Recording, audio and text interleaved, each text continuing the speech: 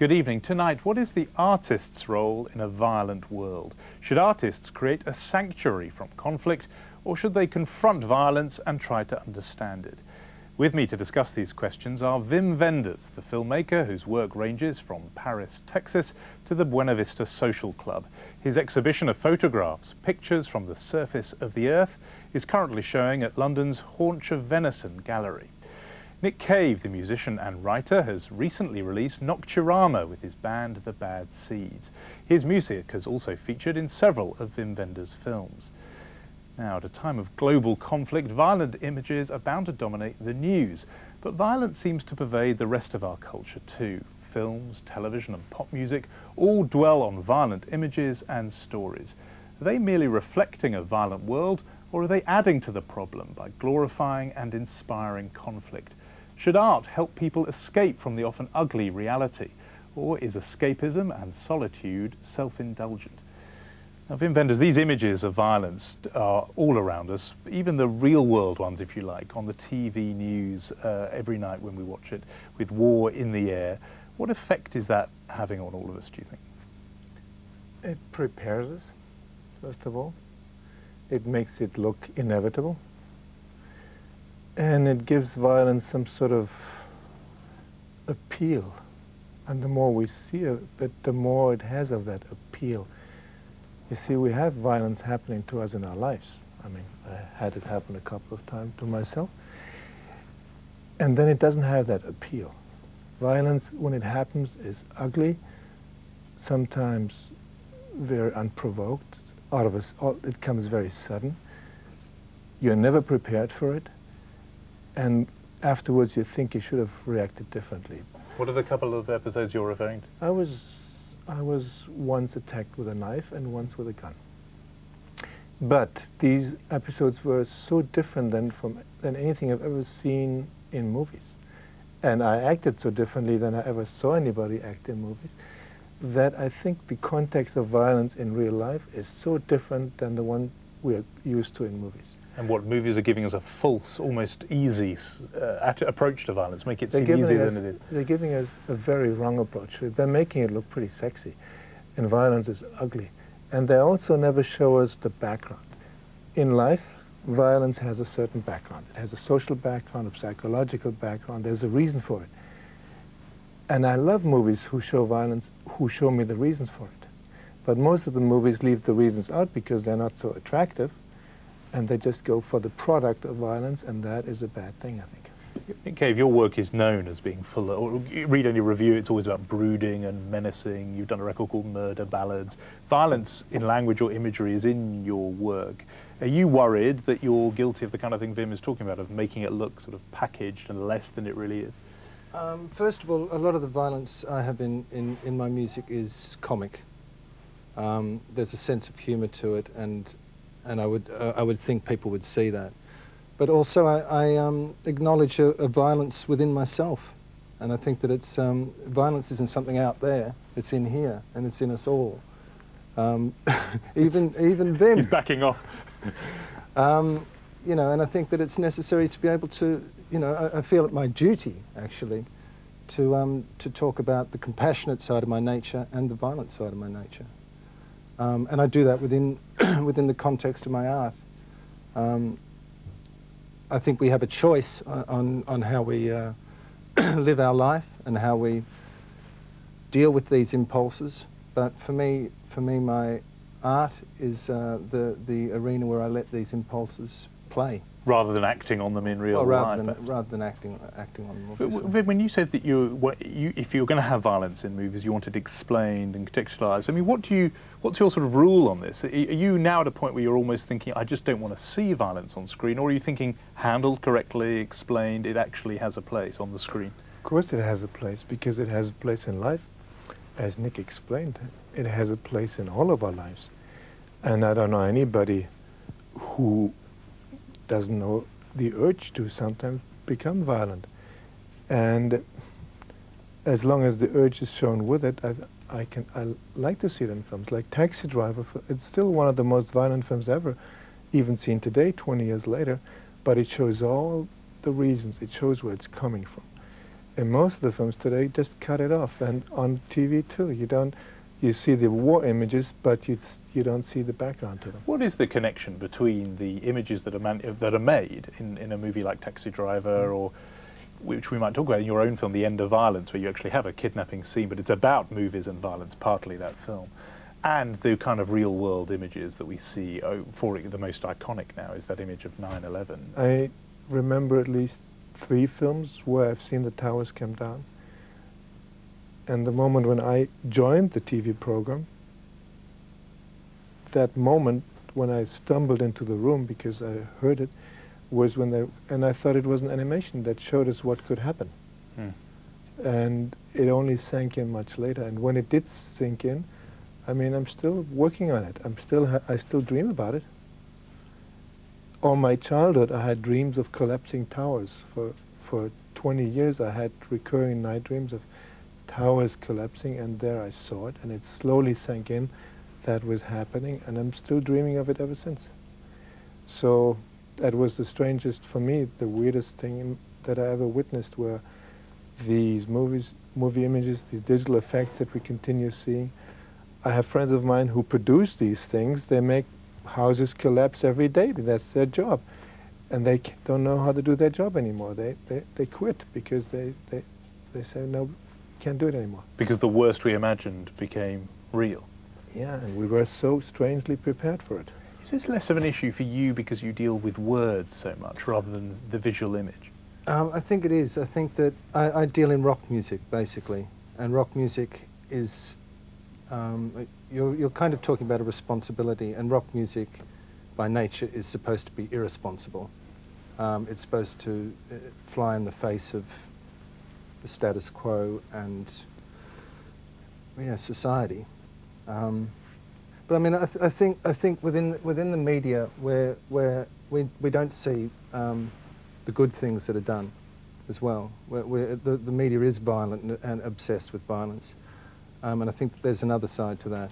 But I mean, is that a media problem then, or are they feeding some kind of appetite that we all have? I mean, I'm always wondering about this thing where it's quite easy to blame the TV for putting on these images, as if somehow we're quite innocent and wouldn't watch them unless they put them on. But is there a human appetite for this Well, kind I think of there stuff? is a human appetite for it. I know that exists within me. I know that. I know the way actually I feel when I see certain violent films. When I see a violent film that's done badly and it's boring and there isn't any morality beneath it, it's tedious. But I know that there is a part of me that is excited by it when I see it done well on the screen. There was a part of me that was repulsed by the violence of Taxi Driver, but there was a part of me that was... What, aroused by it in well, some no, way? I don't know about aroused by it, but certainly excited by it. Yeah. And Yeah, it's part of our contemporary world. You can't deny it. And as long as it is but shown it's as such, part of our nature. yeah. You know, it's a part of our nature. Oh, much more than just contemporary. You mean it goes way back? Well, I think it does. I think if we look at the Bible, we look at the life of Christ, for example, we see a violent tendency in Christ, a deep rage against things, as well as an incredible compassion towards things. Because you've written, haven't you, about you wrote an introduction for an edition of the Gospel according to yeah. Mark. Yeah, and one of the things that appealed to you about it was the way it's real and raw in its violence. human. And that's something that rather than we should, that we reject this aspect of our character, we embrace it and try and understand it. On the other hand, there is no more radical approach to violence than in the New Testament, and no more radical approach to aggression, and no more radical negation of it. But you seem to be driving it in some of your films, and also in what you've been saying recently, at some kind of radical response to violence. I mean, even as a title, that a film to be called The End of Violence, and to have in it a producer of quite crude action movies who experiences a direct episode of violence in his own life. Are you, I mean, I know it would be a misreading to call that film a manifesto of some kind, but what are you driving at with cinema? Are you wanting a kind of radical response to violence? That thing, I don't know. The title, in hindsight, was a mistake because it made the whole thing too programmatic, and people understood it on a first degree too much, and I regret it.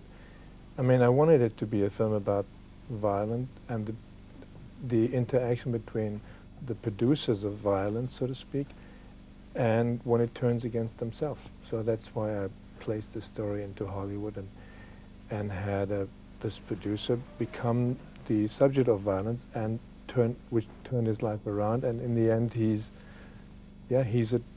like Saul is turning into Paul. He has a complete. He goes into negating it completely and just decides to have a different life. My problem is that I believe less and less that by showing something and you have the best intention to show your disgust or dismay, like a war movie, you have the best intention to make a film against the war. Images don't really carry the intention, they carry themselves. And any war movie, even those great ones, and if there are a handful of great ones, in the end perpetuate the idea of war. And the same with violence, you perpetuate the idea of it, even if you are against it. Because people have always said about the Pentagon, for example, that those planners who staged this thing in the first Gulf War even, that looked like a video game where you were just dropping these things and there would be almost like a cinematic explosion, that somehow they had been desensitized by watching movies or playing computer games, and that had altered in their mind of what was possible and made war seem more possible. Is that the kind of thought you're having? Yeah, it made war seem so possible that now you can actually plan it and program it and announce it and sort of create a whole new category of wars. The war in Iraq is a new category of war, and it will be the forerunner of many wars to come. What do you think about the idea that we might not just have our own violent impulses reflected back to us through art, but that they are actually changing our mind? I know this is in some ways an old debate. Does it reflect what's already there, or does it cause it? But what's your view of it? Well, I think that we're often blaming the reflection rather than the thing itself. There are deeper problems underneath all of that that need to be looked at. And if it's perhaps too easy to say to the filmmakers. Well, as long as those problems aren't looked at, we're always going to be blaming the reflection rather than the thing it's actually reflecting. Because, Wim, you've got this idea now, it'd be good to explain it to us, that there would be a different approach, a so-called cinema of peace. What would that be, or what would it look like? If I knew, I'd sleep easier because I mean, just so happens that there is no genre of peace movies because it's more difficult. There is a genre of war movies all through the history of cinema, but there is no such genre as peace movies because peace in itself is, let's say, it's not so attractive and it might even be boring. And we try to conceive of a way to make peace a very attractive and wonderful thing to want and to watch. So we're trying to make this project, and it's not by me alone, it's by many filmmakers worldwide, to sort of create sort of an epic of peace as the forerunner of a possible genre of peace movies. So I thought we'd have to sort of work against this tidal wave of the other images. How do you rate his chances? Well, I think the problem with a cinema of peace is that unless it's gone about in a completely radical way, there's no storyline. There's no conflict. There's no violence propels the story, and conflict propels the story. It makes the air move. You know, it's motion and movement and progress, actually. And that there's no drama or story without conflict. But I do know that with the cinema of peace, there'll be, in a few years after it, a cinema of ultra-violence again. Mm-hmm. You know, there will be a knee-jerk reaction, just as this is possibly a knee-jerk reaction. What do you say to that? Yeah, fortunately, if you look at the history of cinema, I mean, it never continued in a certain way. It always sort of reversed. And after not having seen movies where reality mattered in any way, I mean, the word real in the 90s was a four-letter word. It's slowly coming back. All of a sudden you see documentaries reemerge in movie theaters, and a certain need to see something else than fantasy. What do you say to Nick Cave's main objection, in a way, that what would a cinema of peace be without violence or conflict? There'd be no story. It's what makes the air move. It's what drives us forward. That's why I sleep so badly. I don't think it's an objection. It would just be a great difficulty. I think it would be a great thing if it could happen. If you could sit down and and have a movie where you want to sit through it and you're kept in your seat. Of course, conflict is at the root of many stories. actually it might be the originator of story is conflict. You can have it, but it's not. So could you do a story without a conflict? Because no, not necessarily without a conflict, but without violence and war. Yes, why not? I mean, why not think into in new ways? I think our main responsibility as artists is to offer new ways to approach things and to look at things, and to change the way people understand things. I want to ask something about how you both work as artists. I mean, Wim Wenders, you mentioned that some filmmakers almost can't think of anything anymore. They can't work because 9/11, September the 11th, outstripped their imaginations. Reality got ahead of their imagination. As an artist, do you try, Nick Cave, to screen out, if you like, the day-to-day and the news and the TV news, and just create a sort of bubble in which you can imagine your songs and your writing? Or do you actually feed off that? I do. Well, I mean, I go into, I work in an office, and that's what I call my particular solitude, and it is an escape from reality. So you don't have the TV news on, you don't listen to the radio, read the papers in the morning?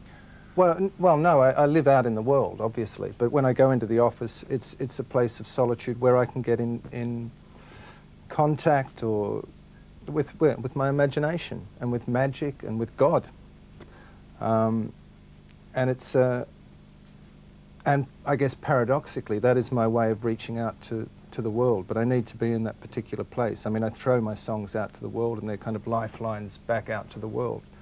And I do go into this place of solitude with all the neuroses and fear and angst that I absorb out there in the world. But it's absolutely necessary for me to have that place of solitude. What about you? For me, it's the opposite. At home, I can't think of anything. I have to be out there, I have to be traveling, I have to be on the road in order to think of something. And actually, most of my films are inspired by traveling and by coming to a place and liking the place and realizing the place has something to tell. And then I just want to find out the story that this place has to tell. Most of my stories came out of places, and not the other way around, that I had a story and looked for a place to tell it in. What do you make of that as an idea? I think that you're... I think it's a wonderful idea. I think that that place is very important, but I also think that well, I think that it's your view of the place. I think there's possibly an arrogance in thinking that the place is something to tell to you personally. It's your own personal perception of that place, which is a story in a way. Because I'm referring to an article that I actually read about the importance of place over plot. I wouldn't say it if I really didn't have the experience that I've found that places have stories to tell, and that they need somebody to pick it up and tell it. You feel as if the place is, bubbling and breathing its own story, and you just are the receiver of this story, rather than there you are and impose it. Transmitter, or whatever you want to call it. The messenger boy. But it's there already, the story. I think it's there already. I think most stories are already there, and as artists, we're not modest enough to admit that we have found them. Most things that we do as artists is to find things and pretend we've created them. This is intriguing because the two of you have collaborated together, and yet this is a totally opposite view of the creative process: modesty and arrogance, and as modest people are most arrogant at the same time. Of course, but the idea that it's there, and then you're saying no, it's something you have to... Megalomaniacs with low self-esteem. That you actually impose it, whereas Wim feels he uncovers it. These are very different approaches, aren't they? Possibly. Yeah. Hopefully. Hopefully. I mean, you sound like to me that you have a different feeling towards nature.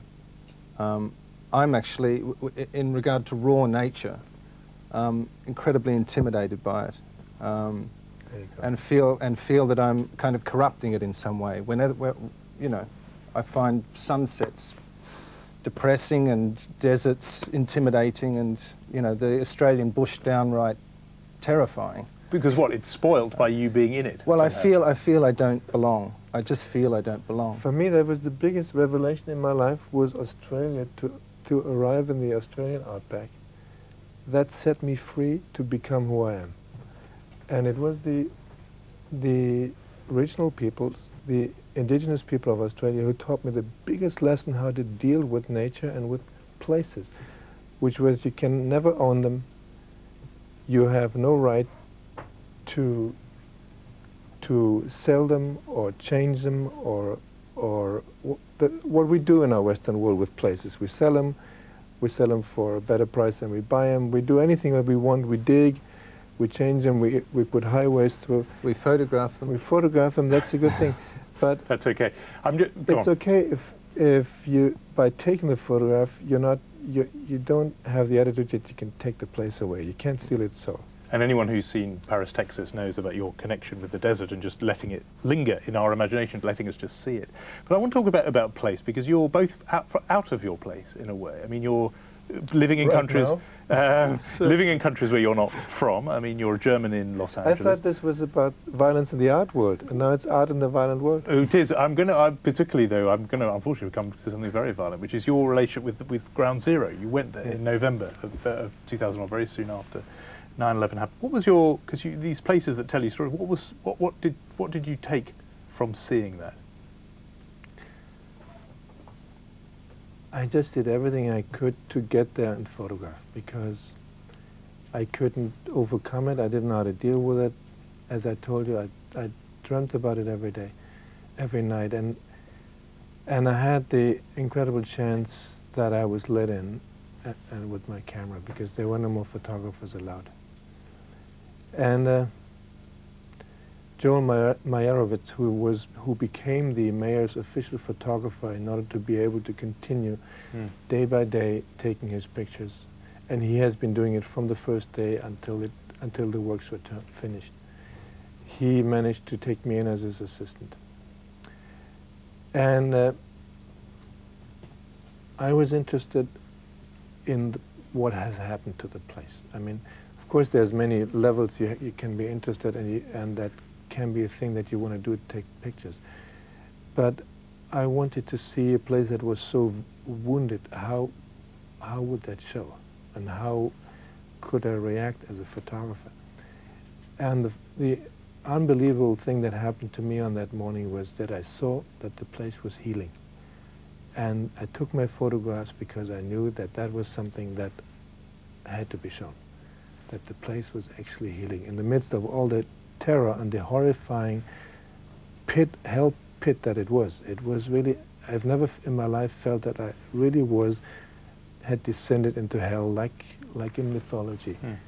And there, right there in the middle of the hole, I felt the place knew how to heal, and it was already beginning. So this was a wound that was beginning to close over, almost. It was beginning to close over, and it was also beginning to show us how healing could be done. But is that still your view? It's nearly, well, it's 18 months on, and what is your view now?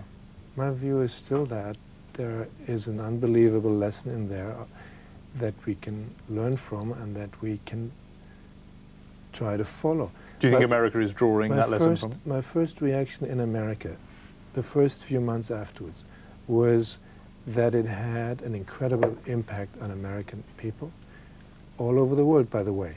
It had an incredible impact of solidarity, and if you went to New York, New Yorkers were tender with each other. There was a fragility. There was a lesson that was being learned, and that lesson afterwards became unlearned again. You, I know, try and sort of insulate yourself in a way from these sorts of current events, but everybody has had their imaginations invaded by that event, I think. What's your take on it? I mean, it's very difficult. For me, it becomes more and more difficult to keep that stuff out. And for me personally, I feel I have to be more and more vigilant about it. I mean, I was in the office the next day. I mean, I go into the office every day and write, and I was in there the next day, and it was difficult. It was, you know, it was incredibly confusing. But I feel, for me, it's a matter of my own survival, and the creative process is extremely important to me, and it's a matter of survival. Have you noticed, though, anyway, despite the vigilance to keep it out, that it has sort of leaked into your imagination? Well, and if it has, what form has it taken? Well, I'm not sure. Too early to tell, in a way. Well, you know, I mean, I can't go into my office and, you know, and stand there kind of naked and be free of everything. You're not. I drag myself in there, which is what I was saying before. But I do feel a certain comfort of entering an alternate world of my imagination, where I create my own characters. There's a certain kind of logic to the way that they perform within the songs. They're largely narrative songs. And it's the same feeling. It's the same feeling as I got, and the security I got as a child, really. When I read books, there was a certain kind of logic to the stories. Not that I had and I would escape into that. Not that I had a bad childhood or anything, but it made sense to me. But if I listen to your music, I feel there's a very strong urge for tenderness as well, and there is something that was always there but not so present, that there is like an outburst of positive energy and of love also in them, although you do sometimes describe the opposite.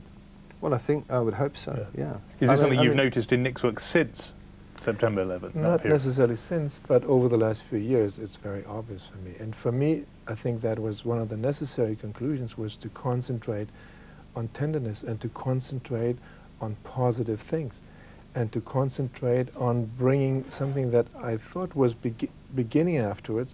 Like, they pulled a lot of movies off the shelf at the time because they felt it wasn't the right moment, luckily. But it turned out they were just waiting until it was the right moment again.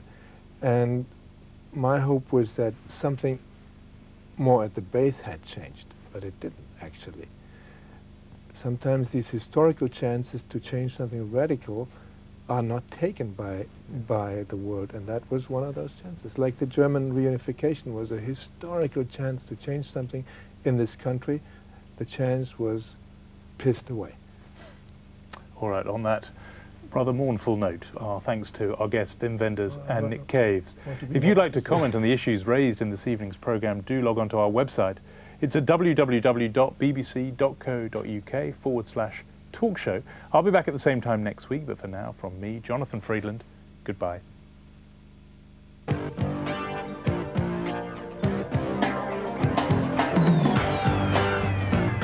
Next tonight, one of the most controversial, colourful broadcasters ever. Time Shift looks at Malcolm Muggeridge in a moment.